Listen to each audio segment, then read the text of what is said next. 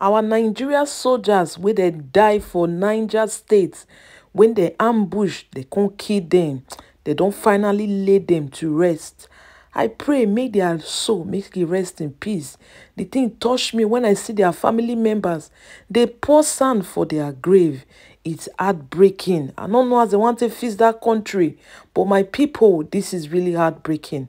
Well, make we go straight to our news we will get today. Tinubu don't use hand to beat his chest. He don't talk say Atiku no fit use the Chicago University record against them for the Nigeria Election Tribunal. Say in time, say it don't too late for him. Yeah, my people, politics. Now sorry no come dey run him out. Say in go that Chicago University. Say Bola Tinubu was a student. Say he did there when they admit him. He did there when he go school. He did there when he write exam. He even did there when he graduate. He even did there when he even wear a graduation uniform. Inside the same matter, now he can still come out, can they brag, they talk, say now in the old ECOWAS where they never say invade Niger. Say na him na dey inside where be say in they delay the whole thing. If not, therefore don't invade Niger. That means ECOWAS for don't invade Niger.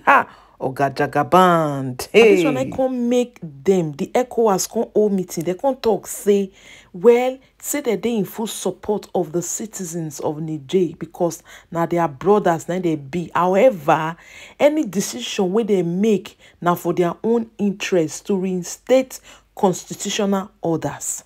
My people, so many politics they play in here. If we begin to talk, it not go finish. So that one can't say bolofua. Now so come this very news over the world. So we consign a Papa Lami the gang. Now so these people can't come out so they can't talk say make the press, make the journalists not they give them listening ear again. Say they are losers. Say they just want ruin Peter Obi chance of becoming president. They want to jeopardize everything. Say they don't give them the final warning. Say me they stop all this their gang thing where they do against Peter Obi and Labour Party. This one and many Tori will food this video. I bet Mona watch them from the beginning to the end is well packaged rounded for una my people. This channel na Bod TV, but they will analyze all the trends where they happen. Make you not forget to like, share and subscribe. Reno, I put it to you again, and I would like to give you an open challenge about your visit to Chicago, and Chicago told you that they had all the records. I would challenge you openly on that, and this is why I would challenge you. At first, you said that the subpoenas were for Deloitte, were not for Chicago University. Reno, you were wrong. In the court papers, in case you don't have access to it, the court papers by Enahoro Eba that was filed recently, he told his colleague, Mr. Matthew J. Qualls, a Chicago-based lawyer, who issued an attorney subpoena on his behalf against Chicago State University in case number 22L007289 on the 12th of August. Qual had in his subpoena directed the school to mail all the documents and records in possession that pertains to Tinubu and his educational qualifications. And it is based on that. In the suits, Enahoro told the court that copies from Chicago State academic record undergraduate and were later sent to him, which were attached to him as a court exhibit. And it contradicts the material provided by Tinubu in EC9 forms submitted to INEC. So that's also prove you wrong. In case you do not know, Reno, there was actually a subpoena to Chicago based on the deposition of this legal paper. You can go and read the Vanguard of the 16th of November for that. It's not only the Deloitte that was subpoenaed, it was subpoenaed for Chicago, and this is based on that. That's why I challenge, what did Chicago University tell you, Reno, when you went there? Who did you meet? Who did you talk to? What papers did they give you? When you make a claim in court, it just remains that a claim. It is only the judge, because we don't have jury system in Nigeria, it's only the judge that can now make your claim valid.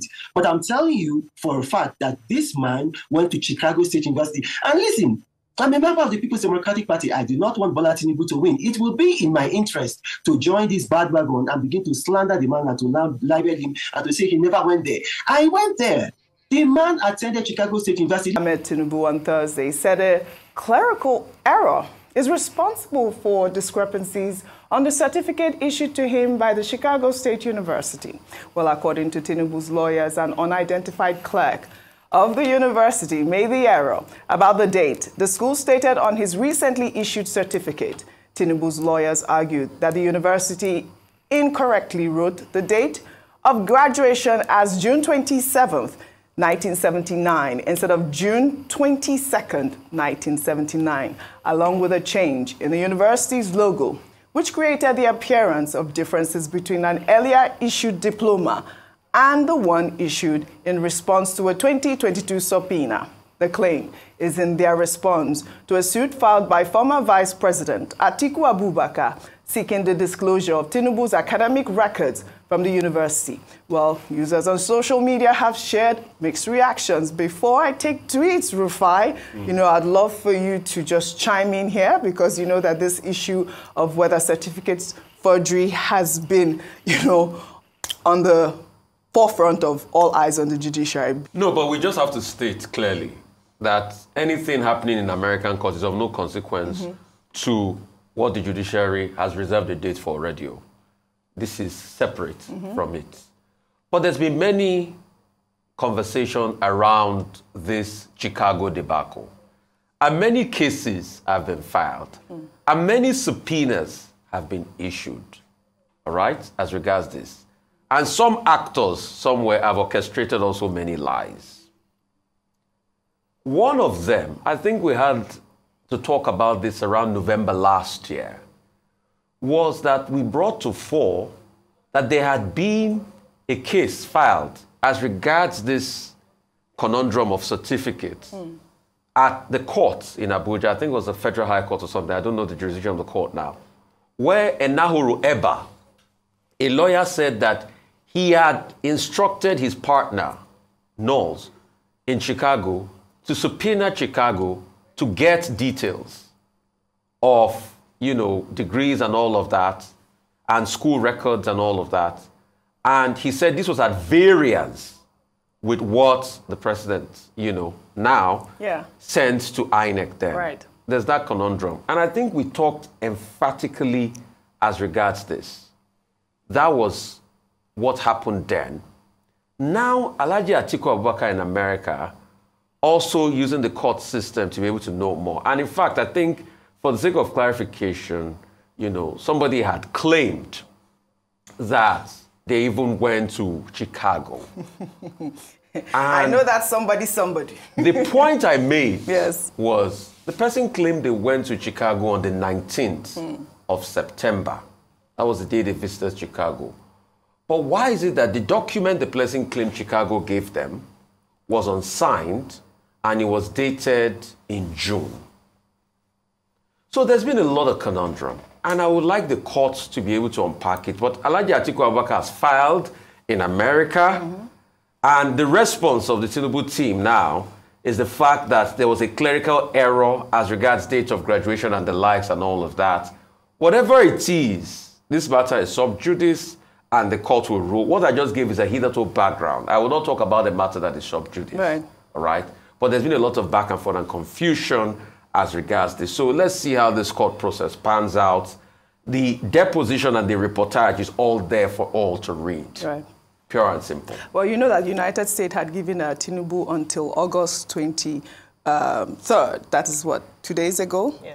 To, give reasons as to why his records should not be released to the former vice president. But, before I come to you, let me take some tweets. This is from Spotlight, who wrote, Chicago State University had the opportunity to proactively issue an official statement to disassociate itself from the narco runner and lay out whatever went wrong with its internal admission processes over 45 years ago, but they preferred to cover it up and hope the stench would go away. This is certainly how not to handle a crisis. PR 101. Everyone knows that a lot of people traveled and worked with other people's identities back then because of absence of biometrics, etc. So there is no way they haven't reviewed this case over and over and identified what went wrong since Nigerians started pursuing this matter. Over to you, Ayo. Yeah, has been mentioned already. This matter has come up a number of times, and in the last election, it tried to, some people tried to bring it up again, especially from the opposition. And it is important, even though it has no bearing on the judgment that's reserved by, that's in court currently in terms of the presidential election petition tribunal. I think it's important for Nigerians to know the truth, even if it's just to put it on the record. And then, one thing about the United States of America is that they will uphold the rule of law. And so even though Chicago State University hitherto had not wanted to and had given a post-dated date to release the details of the school records, by the act of law, the former Vice President Atiku has been able to place a demand for them to release it. So the onus would be on them then to see if they are going to do so or not. At the end of the day, even though, as has been established, it has no bearing on the judgment, it is important for Nigerians to know the truth. And let's put pay to this conversation around, where is your background, what school did you attend, what school didn't you attend. I think let's just have closure, as a people. I think that's all that I would say about Hannatu Musawa, the Minister of Art and Culture and Creative Economy, has been confirmed as a 7th member of the Youth Corps. NYSC confirmed that yesterday. The report follows a claim by the Human Rights Association of Nigeria, a civil society organization, that Musawa is undertaking the 1-year mandatory youth service scheme while she is still a member of President Bola Ahmed Tinubu's cabinet. Kayode, your name just came off my head. But we discussed Hannatu yesterday. Yes. And unfortunately, she has come under fire because of this whole situation. And I know that President Tinubu's cabinet had inaugurated a team for NYSC. And it's unfortunate that, she's still a serving member of NYSC, and she's been confirmed as a minister. What did you say? I said I should Google her age. Oh, no, she had started. I mean, it's not about the age, actually, at this point. I thought age is a factor in NYSC. No, it's when you graduate before you are 30. Yes. If you graduate after you're 30, then you get exemptions. Absolutely. So even if you graduate before you're 30, you can do it any other time. Oh, okay. I think for how she... That's like Kemi's case. No, not Kemi's case. No, hers was forged. It's not forged. It's just the case of if you're not... if you don't have the certificate, you cannot serve. So okay, I was just going to say that I really want the women on this cabinet to do well. Yes. Because already we didn't even meet the quota of 35% that the president had promised us. But nevertheless, it is important that this controversy had come during the Buhari administration, when she was, for the same reason of the NYSC, she wasn't allowed to go through by the House, by the Senate, and unfortunately, again, it's becoming it has come up again. It will now come to bear whether the president would say that she's serving. They've redeployed her to ministerial office to serve her out her youth corps. I don't know if that is even legal, or post that, but again, I hope it will be resolved. I wish I would. And this whole situation with the unemployment rate, she also posted a tweet about that, and she came under fire. She wrote, breaking unemployment rate drops to 4.1%. Nigeria is moving forward. I mean, this is just a ridiculous situation because, as you know, like we have discussed it, what is the reason for this drop? As yesterday, the National Bureau of Statistics said that there's been that sharp drop on unemployment. They say that the figures are based on the new methodology of labor force survey undertaken in collaboration with the World Bank and International Labour Organization. Let me just take one tweet. This is an anonymous tweet. This person says, the biggest fraud and the most dangerous in leadership or management is to deliberately produce wrong data or information. The result is assured disaster. Someone has BP of 190 over 140, but tells the doctor, my BP is 120 over 80. Who will die? Another Twitter user, Atedo Peterside, also wrote, according to StatiSense, South Africa's unemployment rate is 32.6%. We in Nigeria have brought ours down to 4.1%. The only catch is that we brought unemployment crashing down because NBS Nigeria changed methodology of unemployment. I don't know whether to laugh or cry. Rufai, I don't know whether I should laugh or cry. Well, all right. Tinubu, while speaking to religious clerics who are helping negotiate with the Nigerian military, said, "I am managing a serious situation. If you take ECOWAS aside, other people will react. Those who are outside of our control, I am the one holding those sides back. I am the one holding back ECOWAS." He also said that he cannot delay the military intervention indefinitely. Therefore, they must hasten whatever negotiations with the Nigerian military. He wasn't specific about the other people in his statement, but since they are outside ECOWAS, it can only be France and the United States. This is an open confession, not that it was secret anyway. Since the military struck in Niger in late July, Tinubu has always maintained that they must leave power immediately. In fact, he has made many threats to the military regime in Niger that they must vacate power or risk a military intervention. Going by his statement that he is the one that is holding back ECOWAS leaders from invading Niger from taking that decision, it is a direct acceptance that he controls them, that he can decide the direction of the ECOWAS leaders. We've made analysis of this in the past, that going by Nigeria's position in ECOWAS, they can influence the decision of ECOWAS leaders. In other words, if Tinubu could hold the ECOWAS leaders, it means he can stop the invasion permanently. No need to waste unnecessary energy in another man's country. All the flights from Abuja to Niamey all the time, who is paying for it? Is it not better to spend all that money and energy in your own country? After all, Nigeria is supposed to come first before another country. Even all the countries interested in Niger today, the United States, France, they are all fighting for their own country. United States invested more than $100 million in a military base in Niger. Their interest is to protect the investment of US taxpayers and also hold on to their ability to gather information. Also, France is fighting hard to retain their control over Niger. So, who is the control going to benefit? French people in faraway Europe. So, why is Nigeria different? Because we do not have anything to gain from Niger Republic. In fact, the reverse is the case. Niger Republic benefits from Nigeria's legacy more than we do from them. And before anyone says, "Hey, be your brother's keeper," were you invited? Nigerians are even protesting and saying, "Hey, leave us alone, let us solve our problems ourselves, we will find a solution." Anyway, since it seems like he doesn't see the problems in Nigeria, he's always seeing the ones outside Nigeria in faraway Niger, let's enumerate some of the problems we have in Nigeria that need solving. Because naturally you have to solve your own problems first before going to the outside, before trying to help someone else that is far away from you.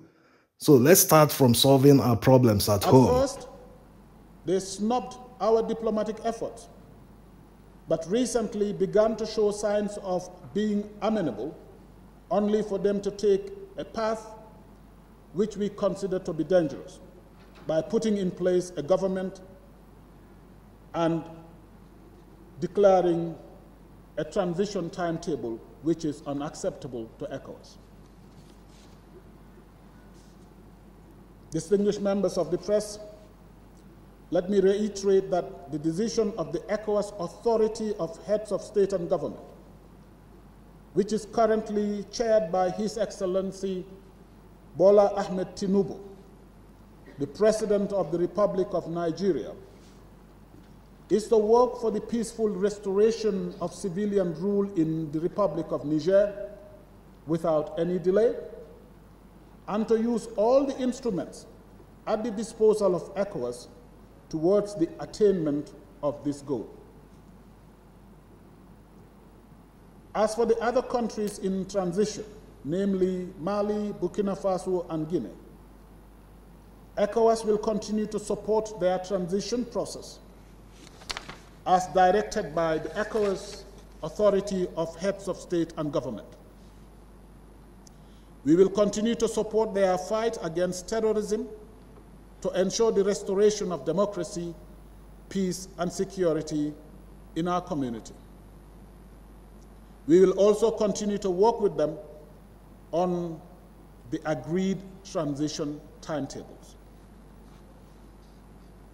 Ladies and gentlemen, may I once again thank you all for honoring our invitation, and I hope that you will continue to remain our partners in progress as we navigate these difficult times in our region. Manipulate the court, all because of what they want to do or what they want to achieve.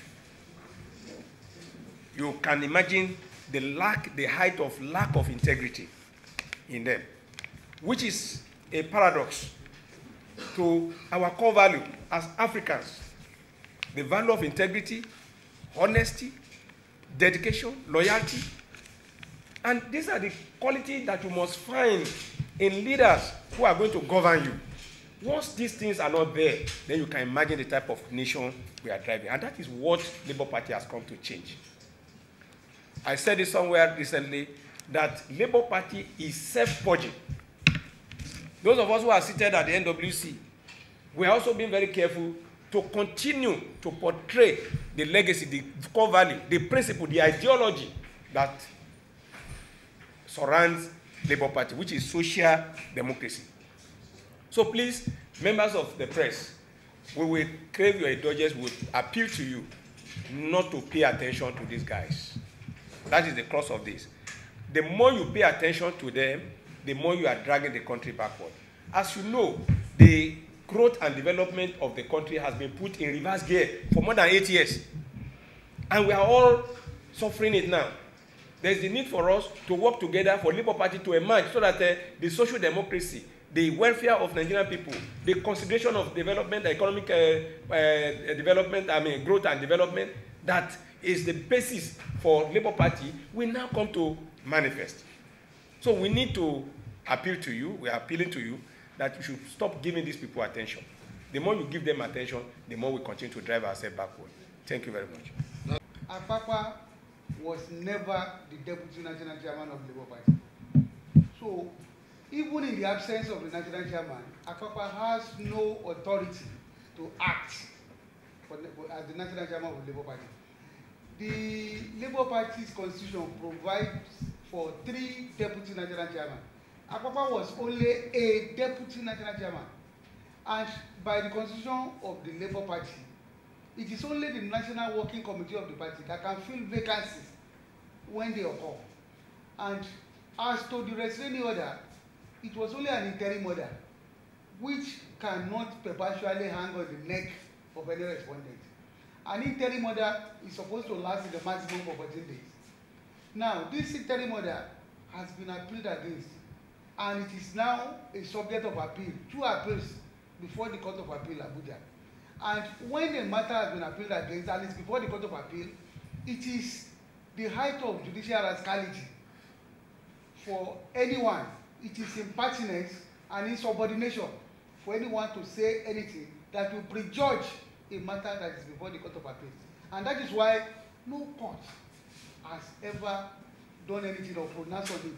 No court has pronounced Apapa as acting national chairman. No organ of the party has pronounced Apapa as acting national chairman. Apapa is only illegally and unlawfully parading himself as acting national chairman. As no organ of the party. You see, you don't self-appoint in a political party. This is not a jungle. This is a democratic organization that is guided by the rule of law. You don't self-appoint. You don't say, now I'm the acting national chairman. Does not have that right, and nobody has appointed him. The matter of the restraining order is only an interim order that is the subject of appeal. The leadership of the party is intact and has no space for a suspended former deputy national chairman. He was only a deputy, not the deputy. That is, he has been misleading the public as if he has a right, as if he's the deputy. The position of the party provides for 3 deputy national chairmen, and one of them is sitting with us, Dr. Ayolo Rufemi, the deputy national chairman of the Labour Party.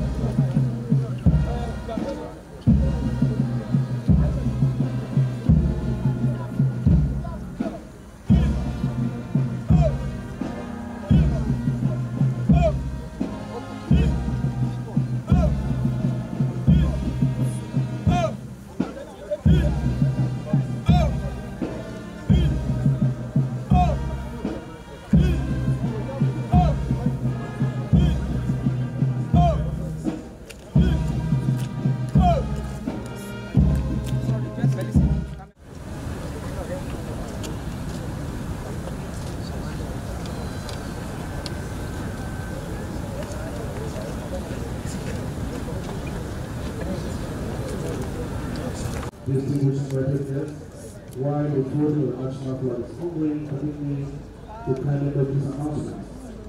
The first steps of presentation will be made by the Chief of Defense Staff, and the first 7 next of things are the next of things will load with the SA on it, to the next of things of these deceased officers.